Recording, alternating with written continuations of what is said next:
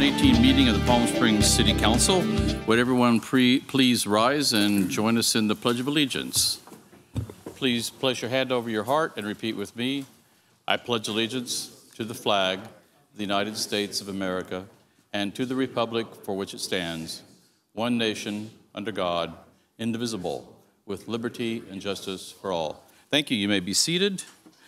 City Clerk, would you do the roll call, please? Councilmember Holstedge. Present. Councilmember Coors. Here. Councilmember Middleton. Present. Mayor Pro Tem Roberts. Present. Mayor Moon. Present. All council is present. Thank you very much. Next item is presentations. Dr. Reddy? Mayor, I believe there's one presentation, and you have the honors, sir. Yeah. So would the rest of the council come down here with me on the floor, and we'll present this very important, very nice new plaque.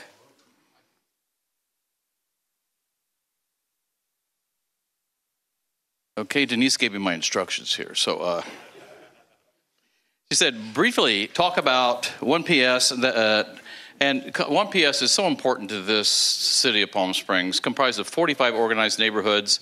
And tonight we're going to be presenting this plaque, which congratulates and commemorates the first 6 presidents of the 1PS, which we used to know as PSNIC. And 1PS sounds so much more dignified. But I know from personal experience how important this is to all of us in the city. I know of these last 6, I actually served as a neighborhood commissioner, neighborhood representative for 4 of the last ones. And I know I learned so much. And I always warn people in neighborhood organizations, they have to be careful that being on a PSNIC representative is like being is like a gateway drug, right, Lisa? Because you never know where you're going to end up. So, we have this beautiful plaque tonight, and I'd like to invite those former presidents of chairpersons of 1PS who are here tonight. Phil Strout, I believe, is here, the current president.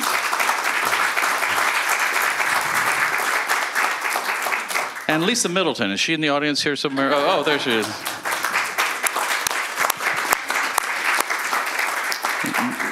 Jim Gross.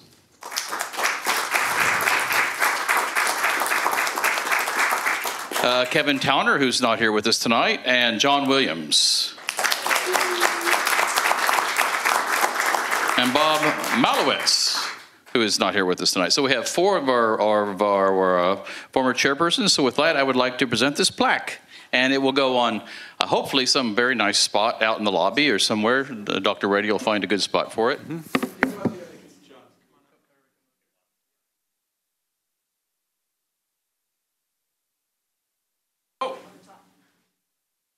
Yes, Denise, thank you. Organized Neighborhoods of Palm Springs, Chairperson's Honor Roll. These individuals served as chairpersons on behalf of the organized neighborhoods and residents of the city of Palm Springs. Their outstanding leadership improved the quality of life for residents and visitors to our great city. Prior to 2014, the organization was the Palm Springs Neighborhood Involvement Committee, PSNIC. So with that, I'd like to present this plaque. And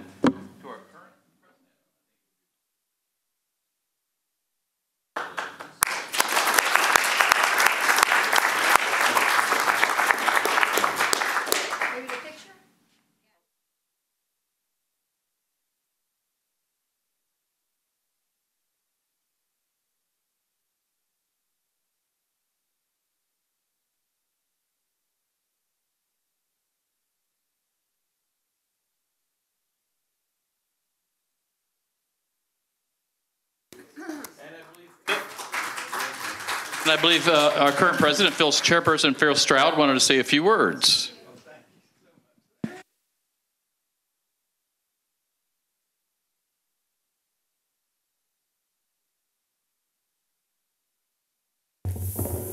Good evening. On behalf of 1PS, I want to thank the City Council for its continuing and ongoing support of 1PS. You're really a vital part. We enjoy our relationship with the City Council, and Councilmember Middleton is the liaison between the City Council and 1PS. And each month she attends and participates in our meeting which greatly strengthens our relationship with the city. As well, I should also point out that Mayor Moon regularly attends our meetings, and we really appreciate that. And other city people do also. David Reddy attends our meetings and always gives a nice address. Members of the Palm Springs Fire Department and Police Department give a monthly review at each meeting. I also really want to thank and point out the contribution of the head of the Office of Neighborhood Involvement, Denise Goosley. Where are you? Thank you so much. Thank you, Denise. Also, Jasmine Waits, with the Parks and Recreation, does so much for us. Finally, it's my pleasure to thank Bob Farron, who is the events committee person for 1PS, and he's responsible for getting this plaque donated and for the whole event tonight. So again, thank you all. Thank you, Phil.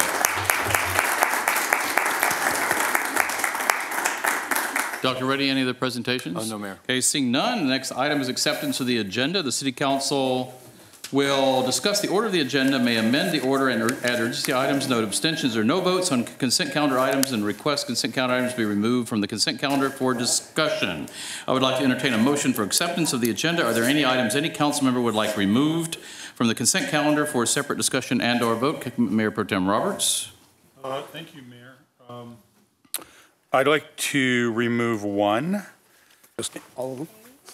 I'm sorry, 1B. 1B? So B, I'd like to remove, yes, let's just remove all of them. We do anyway. And F. 1B and 1F. I had F, okay. Councilmember Coors. I'd like to remove 1H. And I think I can just record a no vote on 1A without having to pull it. If that's correct, yes? Yes. Okay. Councilmember Middleton. I'm going to pull 1A, and I've already, and Mayor Pro Tem Roberts pulled 1F, which I was going to pull. Councilmember Holstage. Thank you. Mine were already pulled. Okay, do we have a motion to accept the agenda as amended with the following items pulled from the consent calendar? 1A, 1B, 1F, and 1H. I believe that was all of them. Motion to approve is made by Councilmember Coors, seconded by Councilmember Holstage. Motion is on the floor.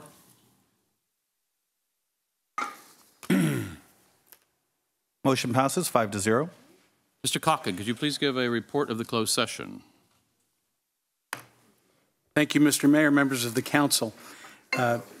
Our closed session agenda was, as usual, ambitious. We did cover, but not complete, our consideration of the named item of anticipated litigation. We also covered 3 additional matters in closed session, and we also covered the labor negotiations, and we also covered the real property negotiations regarding the Community Housing Opportunities Corporation. The balance of the closed session agenda we did not get to. There was no reportable action taken on any of the items considered to this point. And if the council chooses later to re-adjourn to closed session, that'll be within the council's purview. Thank you, Mr. Cocken. Thank you. The next item, public testimony. Public testimony for non-public hearing agenda items only. This time has been set aside for members of the public to address the City Council only on non-public hearing agenda items. 2 minutes will be assigned to each speaker. You are asked to begin your time by telling us what agenda item or items you are speaking about. To remind, testimony for public hearings will only be taken at the time of the public hearing, and general public comments for subjects that are not on tonight's agenda will be taken later in the hearing. So right now I have 3 people who have requested to speak. First is Jeff Clarkson, followed by Raymond Lammy, and then Daryl Terrell. If anyone else wishes to speak, please put a card into Mr. Mejia at this time, the City Clerk.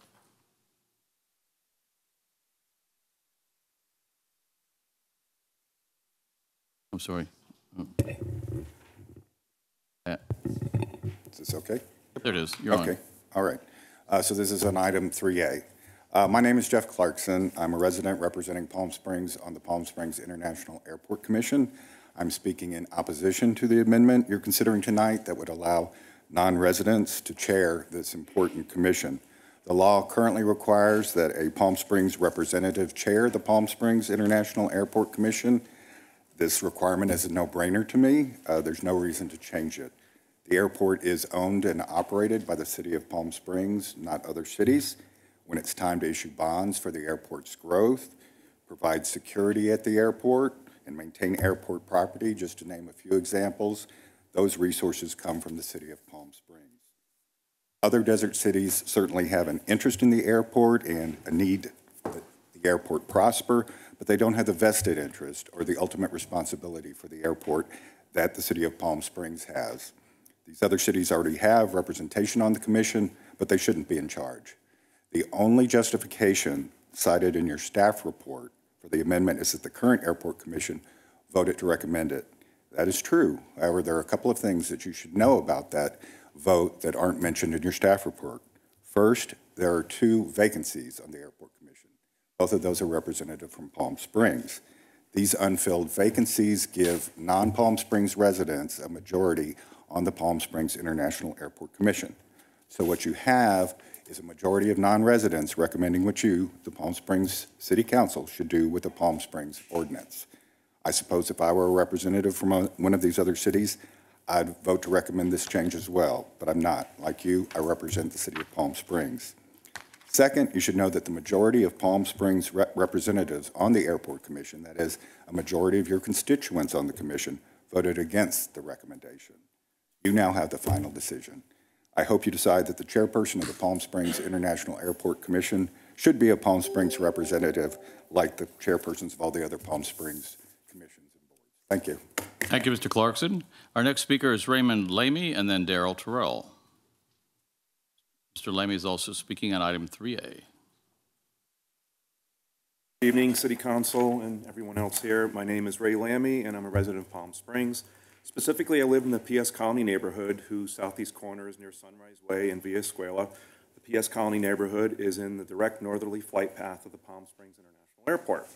I recently heard that the Palm Springs City Council was considering allowing residents of other Valley Desert cities to lead the Palm Springs International Airport Commission. And my initial reaction was, wait, what?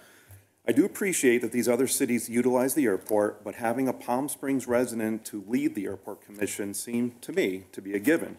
The other Valley Desert cities have representatives on the commission, which seems perfectly sufficient.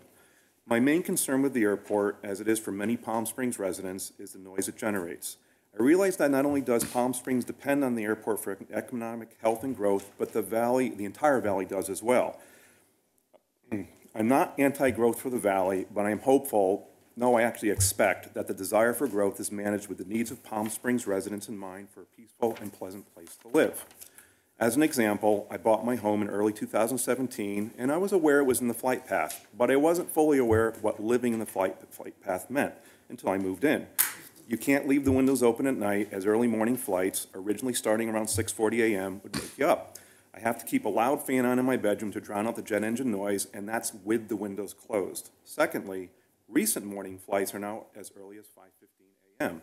I won't even get into the military jet engine noise with sound percussion shaking the house, because I know you have no control over that. My point is, the leadership of the Airport Commission should not only be sensitive to the needs of the traveling public, the local business community, and the Valley, but also the residents who make the city their home.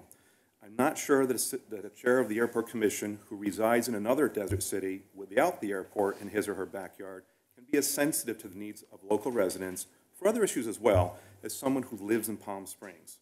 In conclusion, I strongly believe the chair of the Palm Springs International Airport Commission should be someone who represents Palm Springs by residing in Palm Springs. Thank you, Mr. Lamy. Your time is up. Next speaker is Darrell Terrell on item 1H.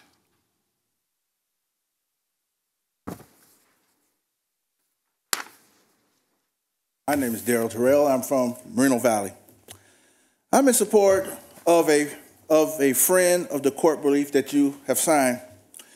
We wouldn't need a SB 54 if the politicians in Washington would put their personal differences aside to fix a broken immigration system that has been used to tear families apart, to demonize them, to divide and to inflame people. It doesn't have to be that way. We have to appeal not to people's fears, but to their hopes, to their highest ideals, because that's who we are as a people. It's been inscribed on our nation's seal since we declared our independence. E pluribus unum, out of many, one. That is what has drawn the persecuted, the impoverished to our shores. That's what led innovators and risk takers from around the world to take a chance in a land called hope. That's what has led people to brave hardships and great risk, to reach our shores in search of a better life for themselves and their families, in a place where they could be at last, free to work and worship and live their lives as they want it to be. We are only here because this country welcomed our forebears and taught them that being an American is about more than what we look like or where we came from. What makes us Americans is our shared commitment to an ideal that all of us in this room or watching on TV are here in this together. We rise and fall together as one people and one community.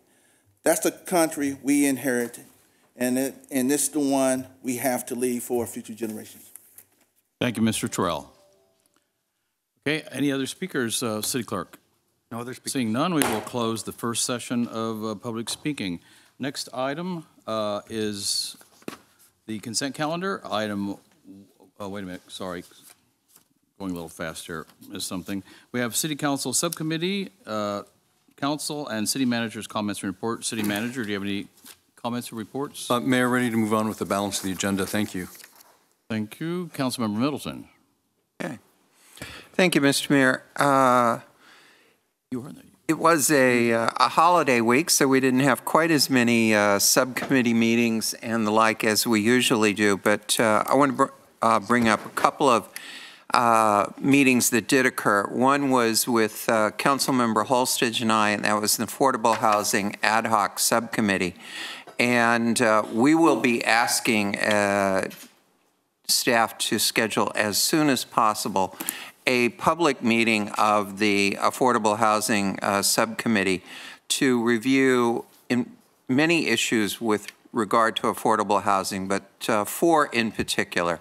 The proposed chalk project that would be at San Rafael and Indian Canyon, a survey of all of the properties that are in Palm Springs that are potentially available for affordable housing, a review of Senator Scott Wiener's SB 35 bill, which will create a much more streamlined process for processing affordable housing projects. And lastly, what incentives should we be providing as a city for those who are going to build affordable housing? I will remind everyone again, the League of California Cities has estimated that in California we should be building 180,000 new housing units a year and are currently building approximately 90,000 units at that rate. Our housing crisis in California will only continue to grow, and it is incumbent on every city in our state to take affirmative measures to ensure that we are building the affordable housing that we need for our population. Moving on, I'm a member of the Coachella Valley Mountain Conservancy, and I want to bring to your attention a couple of issues that came up at the most recent meeting of the Mountain Conservancy. One, we approved a purchase for $1.3, almost $1.4 million of 480 acres that are right on the border of Palm Springs. This is at Snow Creek and Windy Point. It is just south of the 110-111 junction, and that will permanently provide greater open space for our community. The Mountain Conservancy approved the following primary systems for determining what projects should be built, and that is to enhance access to outdoor recreation areas, preserve cultural and historic resources, respond to climate change, protect natural resources, and lastly, that at least 20% of grants should be for projects that serve severely disadvantaged communities.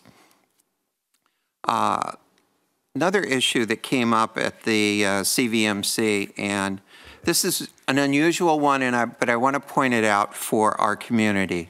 A few years ago, remains were uncovered on private property. Human remains.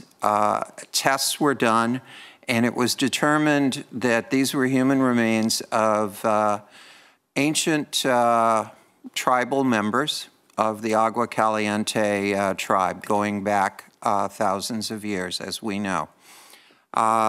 Those remains were transported to a museum in Los Angeles. The Agua Caliente tribe has made a request of the Mountain Conservancy that the remains be buried somewhere as close as possible on public land to the where the remains were found, and in a place that would be completely unmarked and unknown to anyone in the public, so that they can rest forever as closely as possible to where they were originally found. It was one of the better moments serving on any commission to be a part of the unanimous vote to restore those remains to where they rightfully belong. Lastly, just a personal note, I'm going to ask to reluctantly step down from the Mountain Conservancy at the end of this year, because I'm going to be serving in a capacity with the League of California Cities, and there are sometimes conflicts with those meetings. And so I'll give a heads up to anyone who wants to step up for that really important role. In looking, though, as we will be soon at our standing committees, I took a note today. We have 14 standing committees, 47 ad hoc committees, 6 project representative appointments, and 20 separate commissions and organizations that city council members are responsible for. And before we get into the process of who is going to be on which for the upcoming year, I would like to recommend that we have another subcommittee take a look at how many of these we can streamline and make recommendations to back to the full council to see if we cannot make this workload not only just a little bit easier on all of us, but most importantly, a whole lot easier on city staff that has to provide us with the work and the reports and things to make all of these various committees go round. With that, I'll close my report. And by the way, I'm willing to serve on that subcommittee. Councilmember Coors. Thank you, Mayor. Just a few things. First, I was at the Desert Community Energy Joint Power Authority board meeting, which we did up at the Sentinel Power Plant. And pretty much in the first 3 months of next year, we'll be making a decision on potential launch dates of that program. So we just went through a lot of data, cost of power, various items. So I'll have more to report back probably in the first quarter of next year on the status of that. As a member of the districting subcommittee, City Clerk Mejia and I presented at the Palm Springs Hospitality Association luncheon to get input on the various maps from them. I think the thing that we got back at that, as we have at most of the meetings we've had with business organizations, is they don't seem to have much of a preference as far as whether 1, 2, or more people represent the central business district, that they didn't feel that was really relevant. And we know from the reports of other cities, some cities' business districts felt it was imperative that every single member touched on the downtown, uptown type area. They have no preference. So I just want to share that. Since tomorrow at 6 p.m. we do plan to select a map. So I want to remind people of that. This morning, the city clerk, Councilmember Middleton, and I went to the Palm Springs Realtors Association breakfast and sort of went through the items that are in the staff report for tomorrow that you'll see. And they, over 100 people, and they voted unanimously, over 100 people, to recommend Middleton Test 2 map, 6-2, I believe is the proper number, Middleton Test 6-2 or something. And we received a letter from their president, George Ryder, on that, which I think the city clerk has received as well.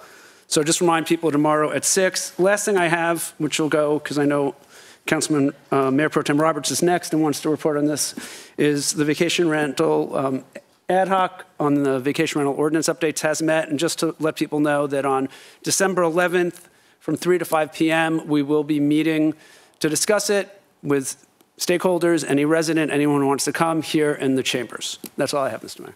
Thank you. Mayor Pro Tem? Thank you. Okay, I don't need to talk about vacation rental ad hoc. So I'm going to talk about... And the downtown subcommittee met with Michael Braun, developer of the downtown project, made a proposal to us that we listened to, but nothing more to report on that. We asked for more information, and so right now there's nothing really to bring to the city council on that, and the developer asked that the proposal itself remain confidential, so we will be honoring that until such time there's a reason to bring it to the city council and to the public. I serve on the for CVAG, Public Safety and Transportation Subcommittee for the county. And somehow the conversation went toward homelessness. And the reason it went toward homelessness is that the county submitted its draft housing plan. And the presentation was okay. Obviously, this is very important to us because we're looking at a tremendous amount of funding coming from the state. So it's vital that the county and we as well have a plan for the use of those dollars so that we can get our share of it, and our homelessness committee can spend those dollars as quickly as possible to make a difference in our homeless community. The housing plan that we saw was, the presentation was a quick presentation, so we didn't get all the details.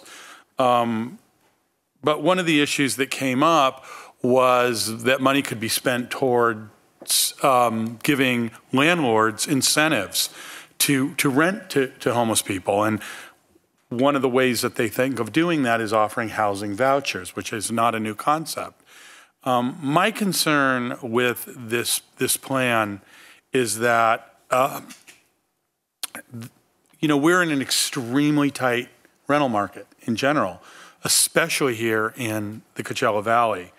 And the things that really would keep landlords from wanting to do that or landlords from wanting to bring in homelessness, even if we made it financially positive for them, is the NIMBYism that they're going to face. And I think that any housing plan whatsoever from the county, from us, from the state, has to include a very clear path to dealing with neighborhoods so that landlords or others that are willing to bring homeless people into their places and put a roof over their head aren't going to be attacked or be afraid to do it because their neighbors are going to be upset about it. So I think that's as important to address as anything else we do, because I see that as a potential roadblock. I asked that question at that CVAC meeting, and it seemed to be a new concept. And that concerned me. I believe our own homelessness subcommittee has probably considered this, and I know that they have, but I think that it is something that we need to have a much bigger conversation with when it comes to the county itself.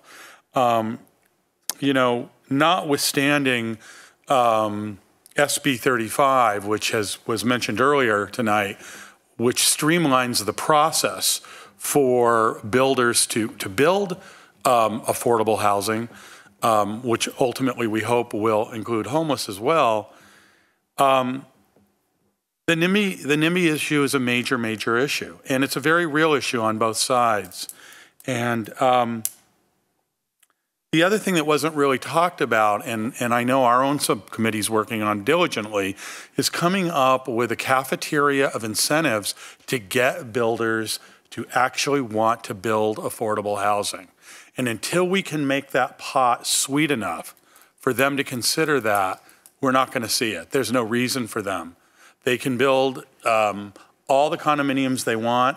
In this day and age in Palm Springs, most of those condominiums sell before they even are built. And nobody wants to build apartments anymore because there's not anywhere near as much money in it. And we need to change that. We need to flip that. So as I mentioned before, we did that with hotels. No hotels had been built in Palm Springs in 35 years until our former council and our great city manager and staff came up with a plan and a financial incentive for hotels to come back and build in Palm Springs. We have seen a major boom from that. We are all now benefiting from that in an enormous way on many levels. So we need to have an incentive program that is as powerful as the hotel incentive program. And I've asked for this before, and yes, I'm going to badger our Affordable Housing Subcommittee to get that back to us as soon as they can, because I have to tell you, I'm here for another year, and I'm excited about this, and I'm really anxious to see us roll out a plan that can be a model plan for other cities, if not the state. And you already gave the date for vacation rental. We're very excited. We're rolling out Ordinance 2.0 on our vacation rental ordinance. This has been something that's been in the works since we wrote the original vacation rental ordinance. And there are some substantial changes. So we invite those that care about the vacation rental ordinance to come on December 11th, 3 to 5. We're having it in here. So we have theroom and we have a place for the press as well, who I'm pretty certain will want to come as well. And that's what I have, Mayor. Okay, thank you. I'd like to add on to segue into what Councilmember Middleton said on item 5 under here on new business, or item 5A on ad hocs and subcommittee on boards and commissions. One of the recommendations is that the council should really pass some of these ad hoc duties that we do to the boards and commissions and ask them to take these on and come back to the council with recommendations. So I think as we look at reducing the number of ad hocs and subcommittees, we should really take that into consideration. And I've got some bandwidth, so Councilor Middleton, if you'd like, I'd like to work with you on that project, if it's okay. Okay, so I will appoint us. I'm sitting here laughing. I'm not laughing at you. I'm laughing because the two of you brought this up, and it's when I think of the things that we try to accomplish and the walls that we try to scale, the concept of actually reducing subcommittees and ad hoc committees. Do you know how long we've been talking about trying to do that? And what we always do when we have this conversation, by the way, is we add to them. We never reduce them. Well, I think one thing we should look at is trying to delegate I'd like to look to see which one of these ad hocs we could delegate to one of our 15 boards and commissions, because they've got people that are anxious to work and they're close to the residents, and they know, I think they'd be a great resource. Okay, Council, so we'll do that then. City Clerk. Okay, Councilmember Holstage. Thank you, Mr. Mayor. I'll just be very brief. Though I did have a request for the Mayor Pro Tem.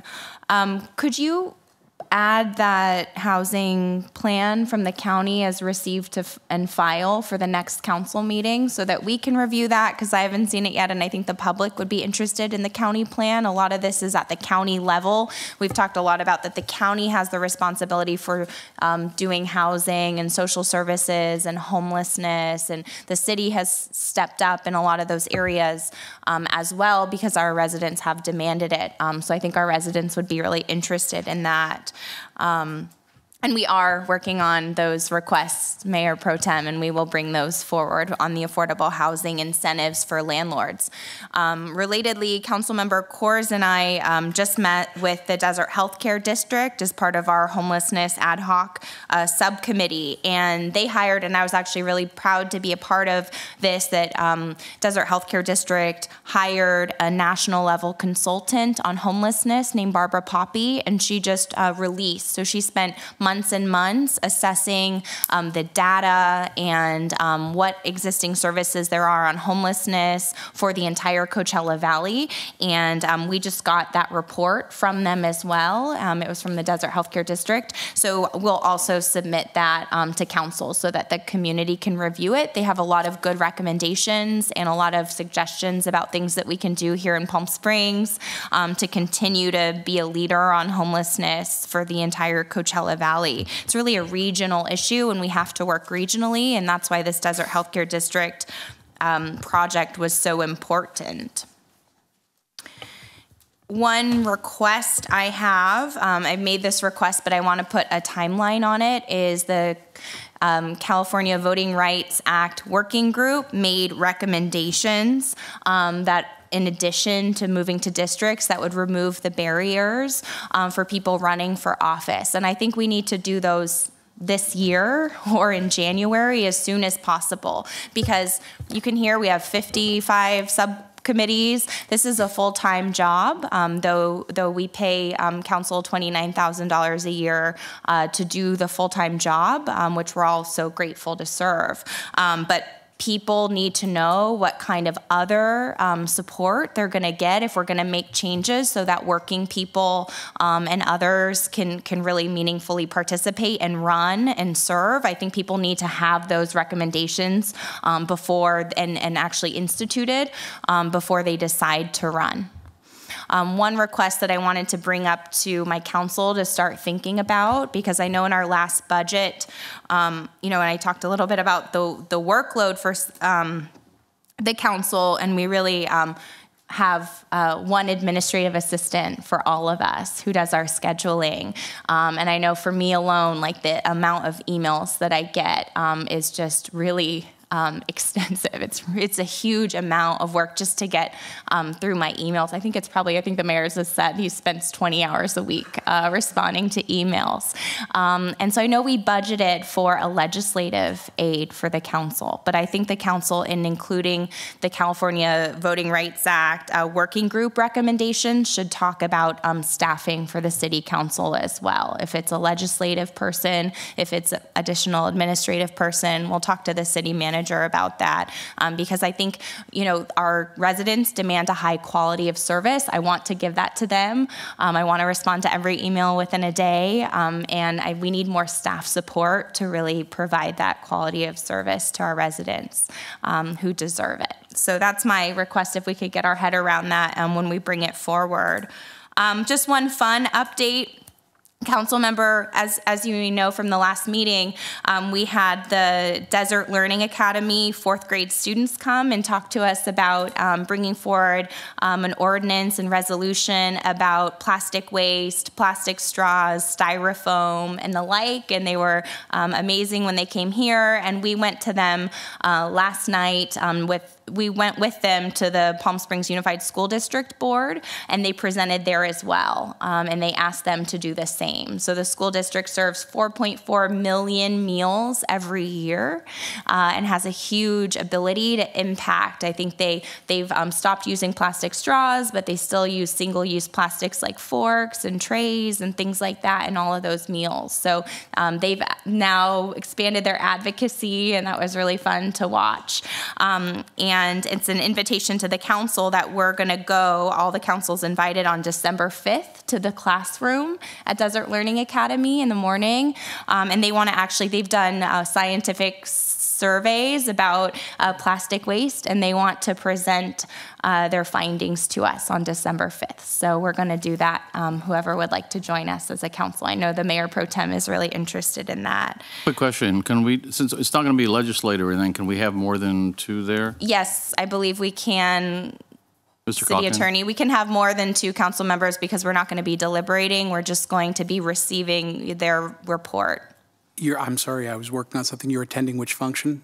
We're going to the Desert Learning Academy for them to present their school findings on the straw and plastic waste. We can all attend. You want to make it clear. I just wanted to give you a real legal opinion and not mine. Thank you.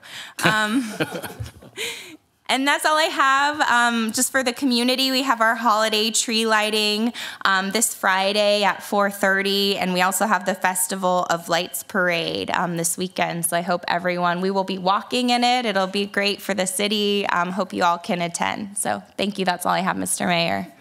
Okay, thank you. Next item is the consent calendar. I will entertain the motion to accept the consent calendar without items 1A, 1B, 1F, 1H. Motion to approve made by Mayor Pro Tem Roberts, seconded by Councilmember Kors. Motion is on the floor. Motion passes 5-0. Okay, thank you. The first item is item 1A, second reading and adoption of ordinance number 1968, repealing Palm Springs Municipal Code section 11.16.040. Councilmember Middleton. Thank you, Mr. Mayor. This will be very brief. We have repealed our reporting requirement, and I voted with that repeal solely for one reason.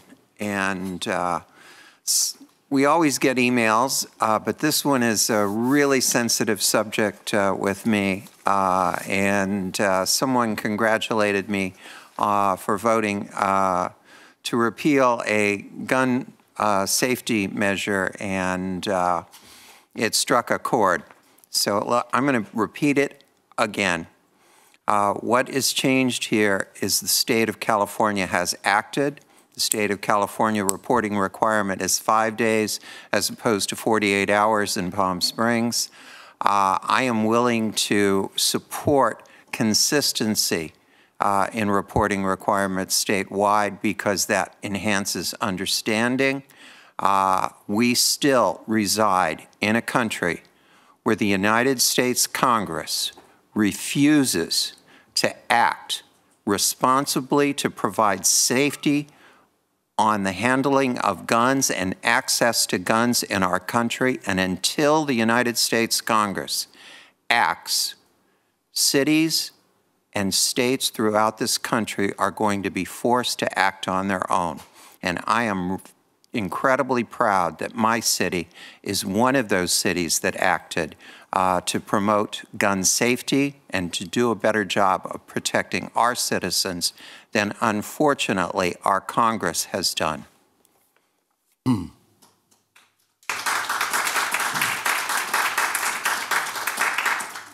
Mayor Pro Tem? Yes, thank you, Mayor. In responding to Councilwoman Middleton's comments, I just want to say that I voted for exactly the same reasons. I think it was Councilman Kors and I worked on that original legislation or that original policy where we brought some level of gun control here to Palm Springs, as minimal as it was, and we took a tremendous hit for it.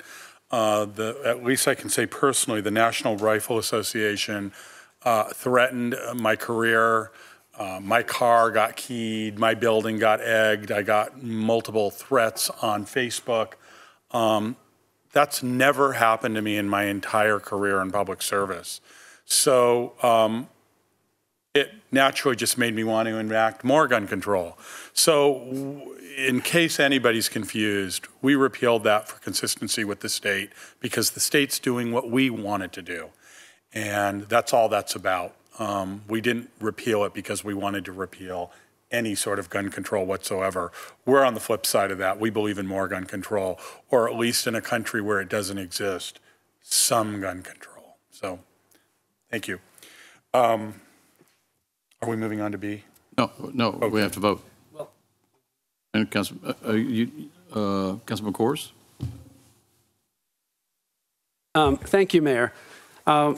You know, I voted no on this last time, and I will again. I very much respect my colleagues on this. I think every single person up here feels very strongly on this.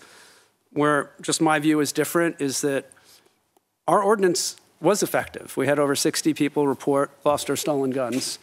And while I appreciate the state acted after us, I don't like being bullied by the gun lobby, and we had free pro bono counsel representing us. And so for those reasons,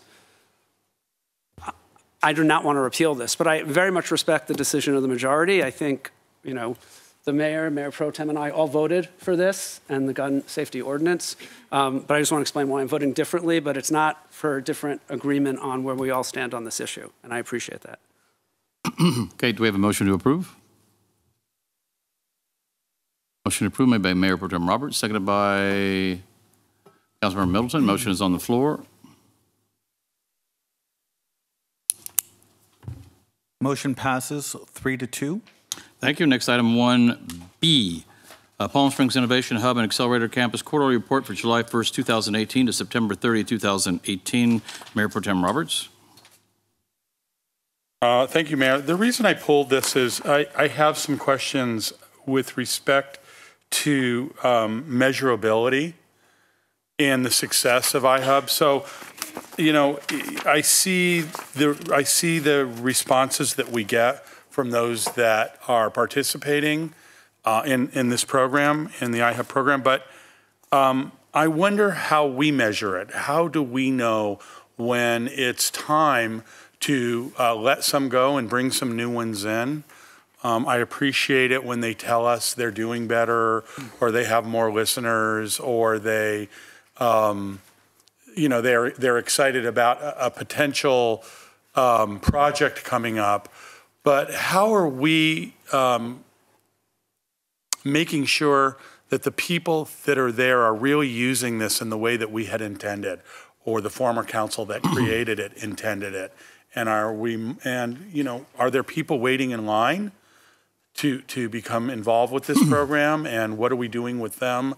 There just isn't much history, and Dr. Reddy, I apologize for actually bringing this up this way. I should have given you a heads up on this. I don't expect you to really respond, but in the future, I'd like to see a little bit more information on the hows and whys of this, the nuts and bolts of how it's working, and who's waiting in line, if anybody, how long those who are there have been there, and are we measuring their success ourselves beyond just what they're telling us? There's a long answer to that, but I think maybe what's more appropriate right now is a more summary answer. And I think you raise valid questions, and what might be best is, because we struggled with this on this item tonight, the alternative is to bring in the director of the iHub that we contract with and have them actually give the report and walk through and be able to answer some of these questions with some more substance. So why don't we do that? We can pull this from the agenda this evening. We'll bring it back, but actually as a discussion item, and he can actually go through it and we can address those questions. Thanks so much. Sure. Just as a comment, I'd like to add that some of us were recently. We had the Coachella Valley Economic Partnership, which iHub is part of, their breakfast report, and there was a really good report made that morning. And we had a lot of speakers and a lot of people talk from throughout the valley, not just Palm Springs, because this is a Coachella Valley effort. But we have an iHub, and Palm Desert is now starting an iHub. And Joe Wallace has really taken this tremendously far in the last. When I first toured this 3 years ago, there was mostly empty rooms and shells, and there wasn't much over there. I would suggest that any member of council, or actually anyone in the community who's interested in the iHub and like to see what's happening, call Joe Wallace, and he loves to give tours. And he would be happy to give you a tour and let you meet the people who are actually building their businesses there. And there's a lot of great sustainability businesses there, energy related and electric vehicles related, et cetera. So call up Joe Wallace and get a tour. I think you'll really enjoy it. You know, Mayor, I think that's an excellent idea. And maybe I'd even go one further. Perhaps we should go as a group and invite the public to go with us. And perhaps we'd get some media coverage on that and remind people about this program. Most citizens have no idea that this is going on, or even what we're talking about right now. So maybe it's time for a council tour, and invite the public to go with us and let the people within this program show us in the community what they're doing, and show the whole valley if we can get some press to go with us. Technically, we could do that. We just have to notice it, and then the public would have to be able to come. Sure. Or unless there was a subcommittee on iHub for these kinds of things. I mean, obviously, it would be easier if a subcommittee did it. It wouldn't be, in essence, a noticed public meeting, but you certainly could do it as a subcommittee and invite the public. But we could do it the other way. I was actually suggesting that we do it, that we notice it, that we invite the public, that we all go and actually experience it together. Councilmember Holstage? We might want to talk to Joe Wallace, because I've also sat down with him and toured the facility, but we might want to talk to him about just holding it open. So instead of a noticed meeting, they could probably do an open house or something like that, because I know I would work at the courthouse and walk by it, and I think a lot of the community doesn't know it's just across the street from here, right? So I think maybe an open house or something like that, since it's a program funded in part by the city of Palm Springs, and our residents would be able to learn about it that way. I think would be really good, because for entrepreneurs and people who want to start companies up here in Palm Springs, that's an important resource as well. So I think that's a great idea. And also, Joe Wallace can tell you what their longer-term plans are, and a lot of those have to do with the College of the Desert expansion here in Palm Springs, because some of the curricula that they will be teaching at the new college really ties into a lot of the work they're doing there, such as in healthcare and also sustainable energy. Those are two areas that we have several businesses at the iHub right now. And also, when the College of the Desert is here, they'll be bringing in, I forget what it's called, there's a high-speed multi-gigabit connection for the internet that'll be available to go from the College of the Desert to the iHub. So that will also make it better for iBusinesses there who are doing development. So there's a lot of things that are happening now and are planned to go forward, such as when the College of the Desert is built. So it would be good to have an open house. Dr. Reddy, can we just work on something like that? So you want to table this, or you just want to? We have a subcommittee, right? Still? I'm not certain if that still exists. We may have trimmed that down in the last pairing. What used to be you and I don't know who it is today. We have a subcommittee for everything. It's the mayor and I. Okay. Oh, is it? Okay. Well, we'll set up something. We'll do it when we're working on the ad hoc committee list. Okay, so we're going to table this? Yeah, we're just receiving filing. Okay. Do we have a motion to receive and file? Motion made by Councilmember Corr, seconded by Councilmember Holstage. Motion is on the floor. Motion passes 5-0. Next item is item 1F, purchase of news racks for the downtown, uptown business district areas. Mayor Pro Tem Roberts. Thank you, Mayor. I'll be brief on this. So about a year ago, Council approved that I be liaison for the city to start looking at downtown furniture options. And along with our facilities staff, we've created some samples of benches, and we've been researching it and trying different things, because Palm Springs, unlike other cities, can be much harder on its furniture, not only because of the nature of our downtown and how much use it gets, but because of the incredible environmental elements that our furniture takes. And what we've since done, after trying some benches and getting a lot of different input, we've handed that over to the Main Street group to come up with some ideas for us. And I know they tell me that they're going to bring us some ideas in the very near future. We had decided and found a trash can that we felt was very effective. It was affordable. It was much more effective for recycling. It was much more effective for our facilities. They could deal with them, clean them, empty them, and maintain them in a fraction of the amount of time. So overall, the savings that we'll see in those cans is huge. And Stacy is here and can tell us more about it if we like. With respect to the downtown racks, we looked at a number of racks, and we decided to sample the one that we have right now. And the city actually, I know there's been a lot of conversation about this online, and a lot of input, as we would expect. But at the end of the day, this was the best thing that we could find for this purpose without having clustered boxes. We were looking for a way to get rid of the busyness and the messiness of the clustered boxes. Put it all in one place, keep it clean, and continue to have periodicals. And to answer many online, yes, people still read periodicals, and they want periodicals, and they want newspapers. The World Wide Web did not kill that, and we actually have sort of a requirement to provide places for those periodicals, and we want to do that. And so that's why you're seeing this. Facilities searched hard. We looked at many options, and we didn't find any that would be as strong or as efficient or hold up as well in the long run as this one unit that we have. I don't know that we have to have it double height. I'll let Stacy Schaefer respond to that if she wants to. I know that there was some concern about the height of it, and I know we can get it in different configurations.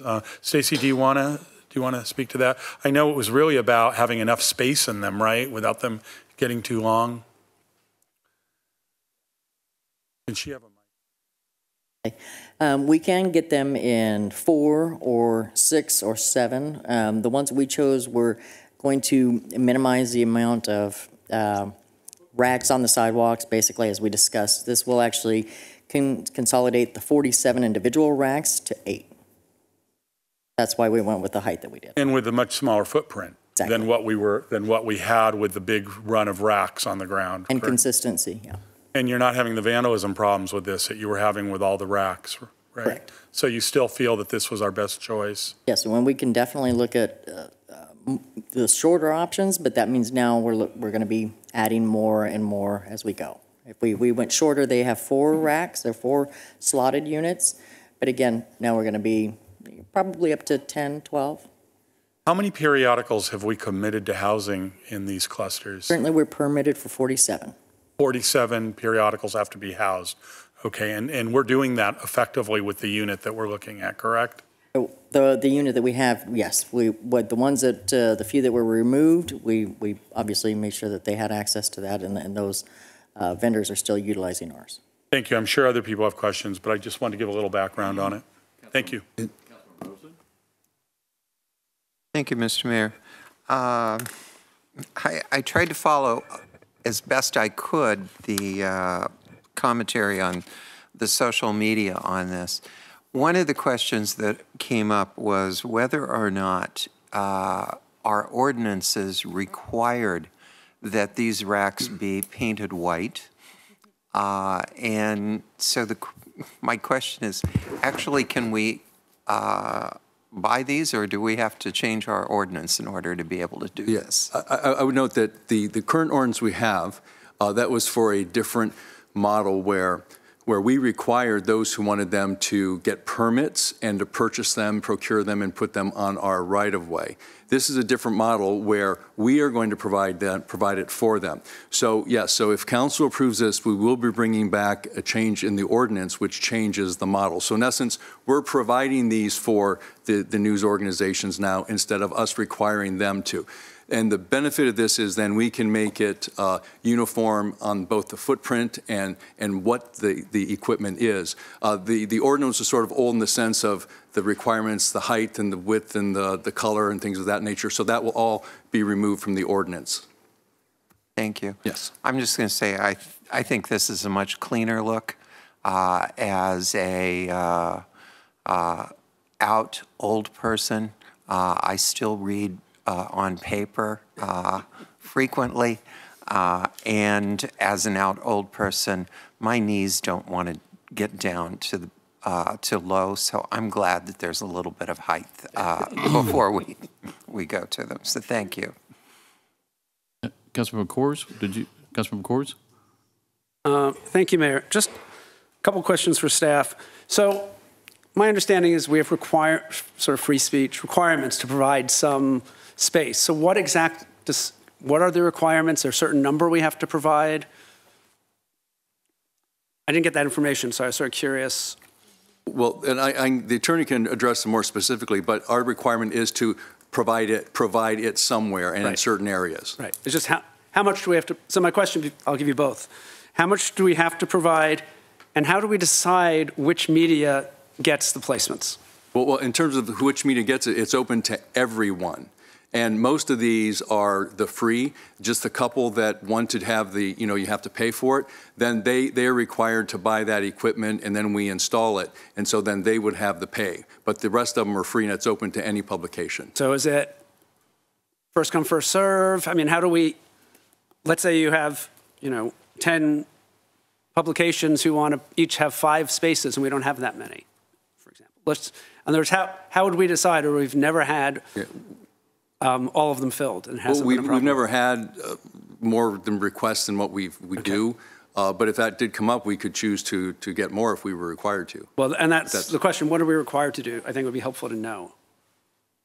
You're not going to turn anyone away on content for obvious reasons, as you've stated. And in terms of volume, the city has the capacity to do what it's doing now if the 5 of you say that it does. If there are additional requests for that space, staff can bring that forward to you, and the council could consider the possibility of augmenting the availability of the racks. So this would suffice to cover our there's nothing requirements. illegal about doing this right now, apart from the ordinance change that Dr. Reddy alluded to. Okay, thank you. And I do appreciate the work of the Mayor Pro Tem to look at all these, and Stacy as well. I know a lot goes into that work in our liaison subcommittee, many roles Councilmember Middleton raised. So thank you for that. My only other question, which I raised last time regarding a purchase, especially when we're buying from a company based in Indiana that still allows legal discrimination against LGBT people. What are we doing to make sure these purchase orders are in compliance with our non-discrimination equal benefits ordinance? Well, you gave that direction. Yeah. I'll be speaking with Mr. Gladders about it. Okay. Can we get, 1, make sure it's part of this? Absolutely. And 2, if we can just get the process, I'm sure he has one, but if you can report back to us at the next meeting what that is. Yeah, perhaps. And maybe note in the reports that that's been done or something. Perhaps a receive and file to the extent that here's the form that we're using. Yes, something like that. That would be appreciated. Thank you. Councilmember Holstage. Thank you, Mr. Mayor. This is such an example of nothing in Palm Springs is always easy when it seems like it'll be easy. These are news racks, but there was a lot of public comment about this on social media especially. So I learned through this so it's true that the city is required to provide news racks, just full stop, or is it that if we provide news racks, we have to do it for everyone, or we're legally required to do that? Right, we do it for everyone. In the past, the model was you would come in, get a permit, and then you would purchase your rack and we would supply the space. Or the other option we have is we can supply the news rack and just make it open for everyone. So we're constitutionally required to provide public space for these types of periodicals? No, it's as Dr. Reddy said, it's when we have the requests that we try to meet them under our existing news rack ordinance. There's been an inconsistency discussed. We'll be addressing that based on the antiquity of the ordinance we have.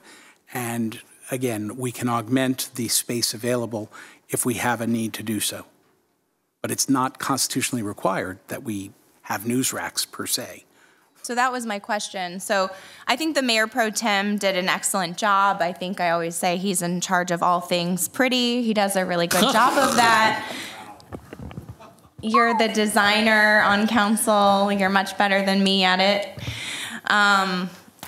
You know, I don't love the idea of spending this amount of money on news racks. I just think that I read periodicals. I read a lot of these. It is... You know, I was swayed by some of those arguments that, you know, if we want to, we can. So that's what I was trying to figure out is if we have to, or if we're just choosing to, because I do think they clutter the sidewalk. I think they take up a huge space. These are like mammoth type of structures in our walkways. We've talked a lot about ADA access and making sure, you know, people with wheelchairs can get around and things like that. So I was just wondering that legal question. Well, I'll make it one comment and then Eddie needs to fill in the blank. But historically, we've been instructed that we had some obligation to either provide them or provide space for them. We couldn't withhold it. So I don't know what specific law that the former attorneys were relying on, but I'll let Eddie I'll be happy to research for you and report back as to any constitutional requirement that I'm not familiar with. I am not aware that you have to constitutionally provide news racks, and I will definitely report back to you on that. In fact, I can do so probably tomorrow. Thank you. I don't think I have any other questions. I mean, it's impressive that we're consolidating 47 down to 8, so that's a lot less clutter. I think it looks a lot less cluttered in the model that you chose. You know, it's a lesson for us in legislating that the old law says it has to be 6 and it has to be white, which is just really strange in and of itself. You know, I'd like to probably see them smaller. But it seems like we would have more. So I'll defer to the Mayor Pro Tem who did a lot of work on this. This is going on a lot longer than I had hoped. This rack was picked simply to do that job. We can't make their periodical smaller. So each periodical requires a certain amount of space. So this one that we found, this kind of what I call sort of chicken coop plan, is the best way to consolidate because you only have the outside walls rather than walls in between them all that take up space and gaps. And so this is the best solution that we could find, but strong enough to withstand the abuse that these get. And these get abuse from dogs, people, children, everything. And so we found this to be the best and strongest solution. So I don't ever expect anything that we do on the street to not get, I think if you ask anyone's opinion on the street about something in Palm Springs, any single person, you'll get 2 opinions. And I expected that. So yeah, unless anybody has a better idea, I think we have found the best possible solution. And, you know, I always really look to Stacy, who I think does an amazing job in running our downtown. And the facilities of our downtown to tell us what she really needs and tell us what her staff can work with. And again, these require a lot less maintenance. And every time we do that, we become a little smarter and a little more efficient. So I always let her tell us what the program is. And then, as you say, I'll be the guy who will think of what's pretty. Christy? This is a new one for me. Thank you. So anyway, Stacy, thank you again. Okay, any more discussion? But for clarification, did you want us to hold on this till we find out, affirm one way or the other whether we're required to even provide these? I just want to say that whether we're required to or not, periodical, my understanding is that we were required to provide space. And it makes perfect sense to me because how else are people going to get periodicals unless they seek them out? And I think people enjoy them. And it also, to me, makes a tremendous amount of sense because many of them are promoting our downtown. There are maps in many of them. I think that they give our tourism a place to go to look things up and find out what's going on in town. So if anything, I would very much support keeping periodicals in our downtown and very accessible to those who come to visit us. Councilmember Kors, did you have another request?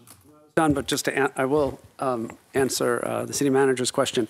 I think we can move forward with this. I agree we should have periodicals for folks. We have to change the ordinance, so it would be good to know what we have to do. What happens if more people want it than not? How we pick? It would be good to have that information from a legal point of view, but I don't think we need to not move this forward because of that. And I can provide that information. I'm not aware of that, but thank you. Okay, we have a motion to, I think we beat that to death. We have a motion by Councilor Middleton, seconded by Mayor Pro Tem Roberts. The motion is on the floor. Motion passes 5-0. Next item, item 1H, receive and file. Report regarding Friends of the Court brief filed in the Ninth Circuit Court of Appeals in support of the state of California and United States versus California, a federal government challenge against recent state laws related to immigration policy. Mayor, Councilmember Kors. Thank you, Mayor. And I appreciate we had public comment on this. I just want to highlight because often when we vote to join briefs, and we're one of 30 local jurisdictions to have done this, we can't release the brief yet until it's time to file and the public doesn't see it. So this is our Friend of the Court brief. In the case of the United States versus California, which California won in the district court, it is now appealed to the Ninth Circuit in support of SB 54, which is California's sanctuary law. And the main points are that local governments in the state shouldn't be required to use their limited resources to enforce immigration laws that are of the federal government. And also there's data, which is all in the brief, that shows that these laws, which Palm Springs had before the state passed theirs, result in people coming forward as witnesses in crimes and reporting crimes to the police, and builds trust between our law enforcement and the community. So I just want to highlight that. The brief is here for everyone to read. And that's all I have. Thank you. Thank you. Anyone else? We have a motion to approve made by Councilmember Corr, seconded by Councilmember Holstage. The motion is on the floor.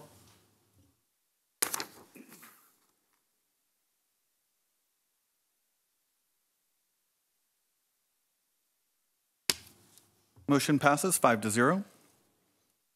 Thank you. Next is public hearings. We have one public hearing, item 2A, an interim urgency ordinance of the City of Palm Springs, California to extend a temporary moratorium on conversions of golf courses to other uses for an additional 4 months to allow for consideration of appropriate amendments to the general plan or municipal code in accordance with the government code section 65858. Staff report, please. Mr. Mayor and members of council, on October 17th, you passed a moratorium on the conversion of golf courses to other uses. Under state law, that interim urgency ordinance was valid for a period of 45 days. What we are requesting this evening is to extend the moratorium for an additional 4 months. Under state law, we could extend it as long as 10 months. However, we feel that we're at a point in the process where 4 months should be adequate for us to finish the work that we've been doing on a golf course conversion ordinance. As required under state law, we filed a report with you on November the 14th. Our next steps are to hold a joint City Council Planning Commission study session to discuss the potential golf course conversion ordinance, and then after that, take direction from council in terms of how you would like to proceed with that. So again, we are requesting to extend the moratorium for 4 months, and we would seek your approval of that. You will see that you just received additional correspondence on this matter in support of the moratorium, and I believe there's additional materials in your yellow folders as well. That concludes my staff report. Happy to answer any questions you might have. All right, do we have any questions of staff before we open this public hearing? First, Councilmember Corrs. Councilmember Middleton. Director, do we have a date yet for that joint meeting with the Planning Commission and the City Council? At our last City Council meeting, we had discussed the date of December the 10th. I believe that we may look at moving that, but again, I'll take direction from council on that. And I think you had a conflict. I do, but we do have backup. I know we would like very much for you to be present. I also, though, would like to get this scheduled, and I know December is a struggle, but I think this is an incredibly important issue, and we are going to be losing expertise from the Planning Commission with 2 commissioners very long-standing. So let's do absolutely everything we can to get this scheduled in December. Certainly. Any other questions of staff before we open the public hearing? Okay, seeing none, the members of the public are invited to speak on this public hearing item for up to 2 minutes. We have 2 speakers so far, Russ Uthe and Ellen Strensky. Anyone else wishes to speak, please put a card into the city clerk. That we will open the public hearings. Mr. Uthe.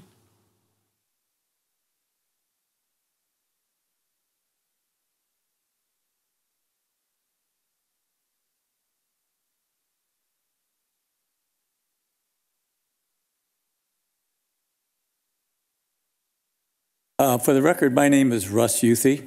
I've lived here for about 15 years, and I'm presently representing a neighborhood up there, Sonora Sunrise, which represents about 800 and some people, the largest in the city. We embellished Mystique Country Club, so we're most effective by that. I'm pleased to be part of this whole group because I've been working with them since January, and Kathy has been a great chairman, and I hate to see her leave, but that's the end of her term. It looks the way the city council is sitting that you'll be very impressed with voting for an extension. It's important to coordinate all our various rules and regulations into one consistent pattern. So I'll make it very short because I'm in pain with my right hip.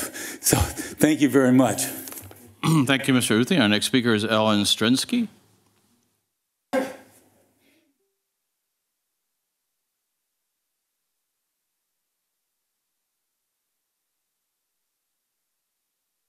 Hello. My name is Ellen Strunsky, and I'm a retired UC professor. I taught in English departments at UCLA and at UC Irvine for a number of years, 26, and I live here in Palm Springs. And I wrote a college textbook that went into several editions, and it's one of the reasons I was able to afford a second home in Palm Springs. But anyway, on how to write research, and I taught research to undergraduates and graduate students.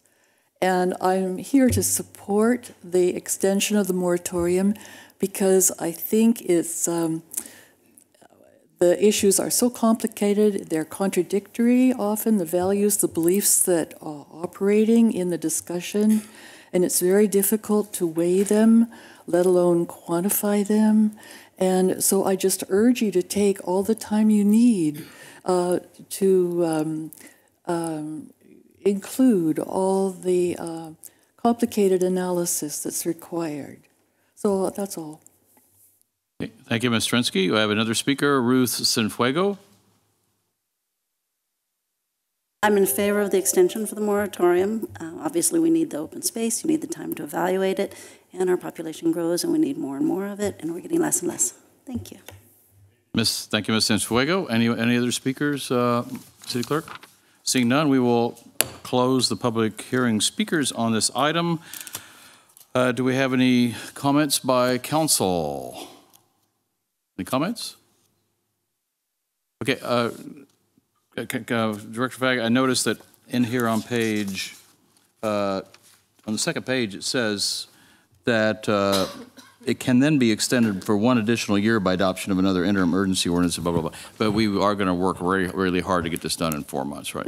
Exactly, yes. Okay.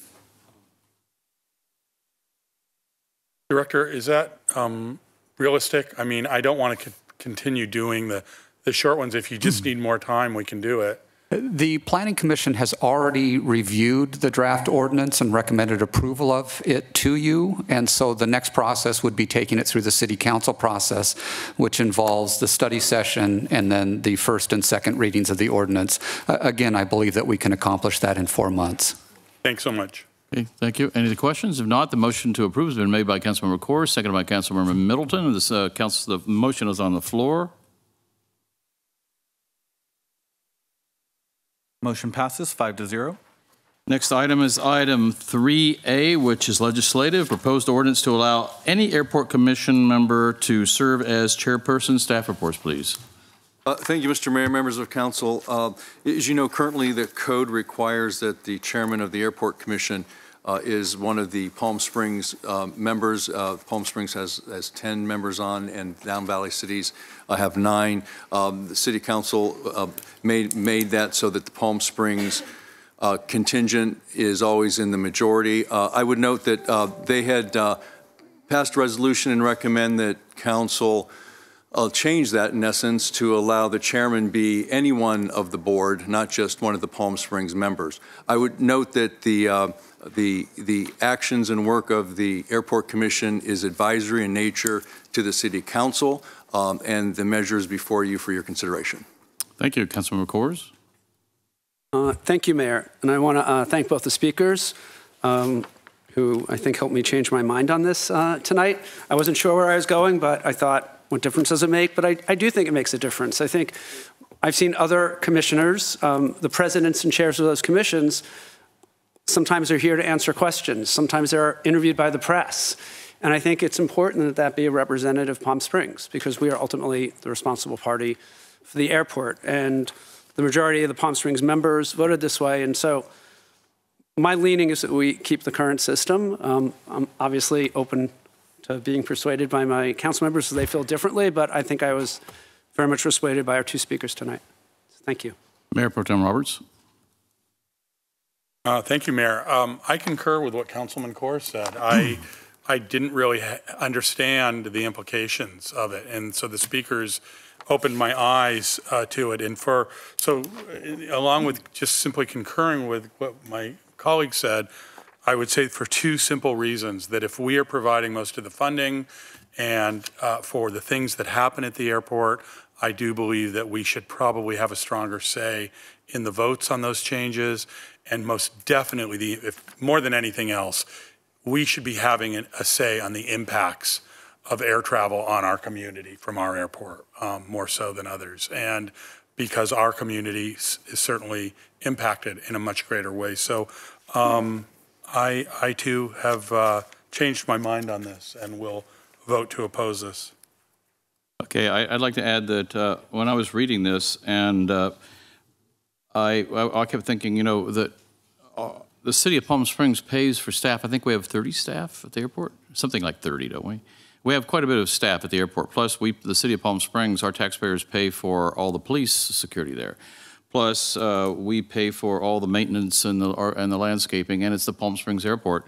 And also, I didn't think about it until tonight, it's our residents who live next door to the airport. And people in the other cities, we have 9 representatives from other cities on this who all have a say in what goes on with the marketing. They have several subcommittees. So I think that's great. But since it is the Palm Springs Airport, our residents pay for the maintenance and the upkeep and live next door. I really want to allow us to continue what's been the status quo for 15 years or so. Okay, Councilmember Middleton. Dr. Eddy, the chair of the Airport Commission, what authority does that chair have that's different from the authority of any other member of the commission? None in vote, but they sort of the parliamentarian of the meeting. They run the meeting, but it's a vote, one vote.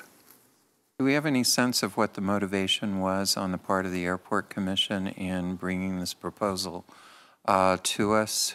It's my understanding that one of the members, and it might have been and again, I may be wrong, but I believe it was one of the members that was appointed from the county, had just raised that question, and the board discussed it, and they voted to recommend at least send it to you for discussion and consideration.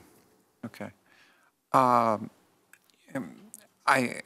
was torn, and I'm still torn, but I can count votes. Let me ask another question, though. As I understand it, the airport is an enterprise fund. Right. And are there any costs that come from the general fund that go to the support of the airport? The enterprise fund is self-containing, but what is true is it cannot go the other way around. Unfortunately, we can't not use any of those proceeds in the general fund. Okay, so to the question of police officers, landscaping, anything else that is operating at the airport, is that coming out of our general fund or is that coming out of the enterprise fund? That's the enterprise fund, but I think what the one issue is the administration pieces of it come from the city, and so there's some fungible kinds of commingling of administration that does come from the general fund. It's my understanding that by tradition, but not by mandate, the chair has always been someone from Palm Springs, and the vice chair is someone from outside of Palm Springs. Is that correct, or do you know? I don't want to misspeak on that, but the vice chair may be at times Palm Springs member. We work closely with our colleagues in other cities, and I'm probably persuaded to vote no on this, but I think it's incredibly important for us to work cooperatively with our colleagues in other cities. Councilmember Holstage.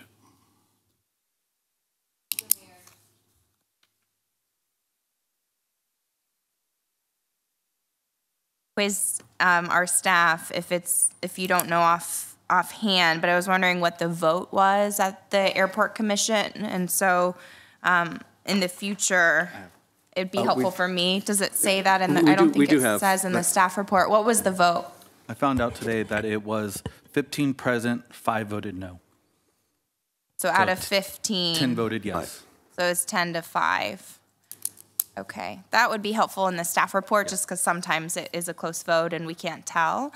And then I'm concerned about the unfilled vacancies, because it seems like that's a big part of the ordinance and making sure that there's a majority Palm Springs residents on there. So can we do something about that and filling those vacancies quickly? I know we're moving those forward. So I think that would be good to address some of the concerns that our commissioners here raised tonight. I also see both sides of this, because I think it's really important to work collaboratively with our colleagues in neighboring jurisdictions, and I think that's really important. But I was also really swayed by our constituents and our commissioners and the people who serve our cities in raising those concerns for Palm Springs. So you've also changed my mind tonight, and I'm going to support the majority vote of the Palm Springs commissioners. So thank you for being here. It really makes a difference when we can hear from you. Thank you for your service to our city. Okay, I don't see any other ones, so I'll call for the vote. Mayor Pro Tem, motion is made by Mayor Pro Tem Roberts, seconded by Councilmember Holstage. Motion. Oh, I'm sorry. Well, I was going to make a motion. Your microphone's off. Well, the motion I'm making is to deny the request. Well, it says what we're voting on is the ordinance to allow the airport commission, any airport commission member to serve. So if we vote no, we're saying no. My motion is a denial is to deny that request, meaning it would stay as it is today. So we vote no. Vote no is what I'm proposing. Okay. Do you want to clarify that? So it's to not introduce the ordinance. Correct. So you Well, would it's not vote introduced. yes. It's just a. You would vote yes to not introduce the ordinance. I am. No, it's the opposite. It's a proposed motion to allow. This is like Prop 8. So yes. So okay. So if you're voting, then you're voting. No, I'm no voting to no introduce the ordinance. to allow. Got it. So it would be a no vote. This is a request for a change, and we're saying no to it, or I'm suggesting no to it. Okay.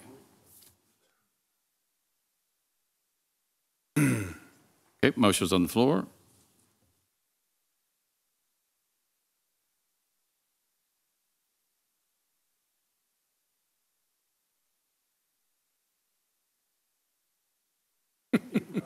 Motion failed 5-0. Okay, thank the you. The ordinance is not introduced. Thank you, City Clerk. Next item under unfinished business, item 4A, approval of a final release of the performance trust deed related to the downtown Palm Springs project.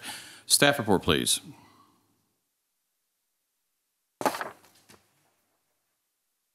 Staff report, please. Thank you, Mr. Mayor, members of the council. The item before you returns after having been considered previously and returned by request of the council. At this juncture, staff recommends that the council approve this ministerial matter.